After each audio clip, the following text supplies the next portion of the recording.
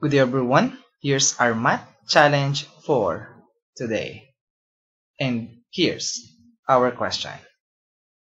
What is the value of x given that 2 raised to x plus 2 raised to 3x equals 10, wherein x is a real number?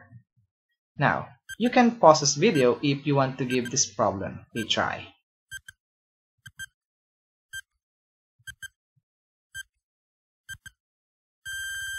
And now let's answer this question together.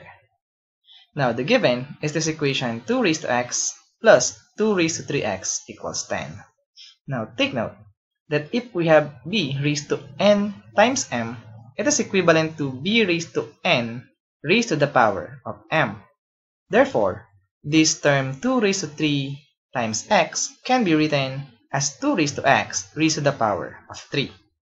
Now, notice that we have a common term of 2 raised to x. So this is safe to replace this one by another variable, and let's call this as a.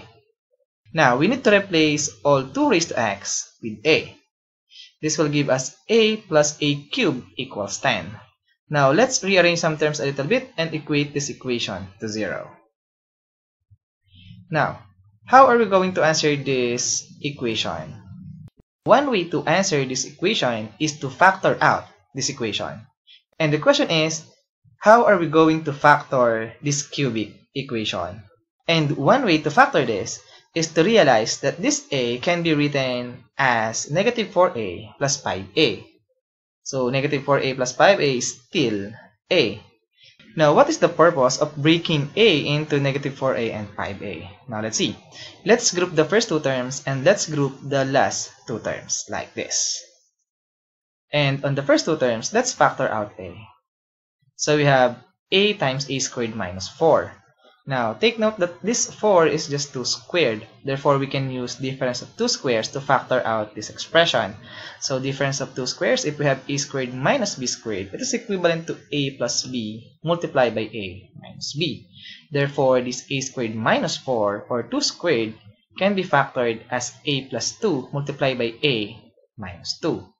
Now, here we go. If you factor out 5 in these last two terms, this will give us 5 times a minus 2.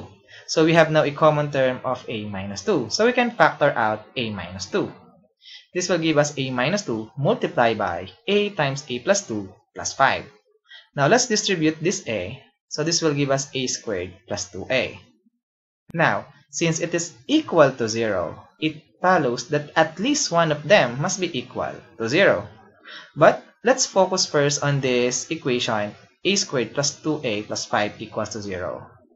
And take note that if we get the discriminant of this quadratic equation, we get a negative value for the discriminant.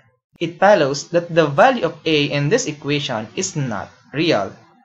And if this a is not real, then x is also not real number.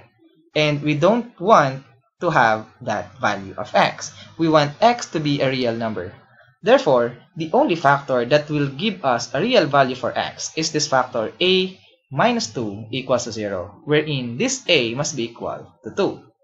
Now, since a is equal to 2 and it is also equal to 2 raised to x, we can say that 2 raised to x must be equal to 2. Now, take note that this 2 can be written as 2 raised to 1.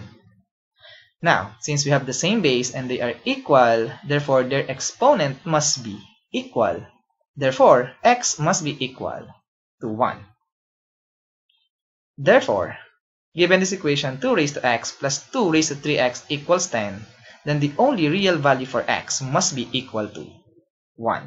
And as always, we are done.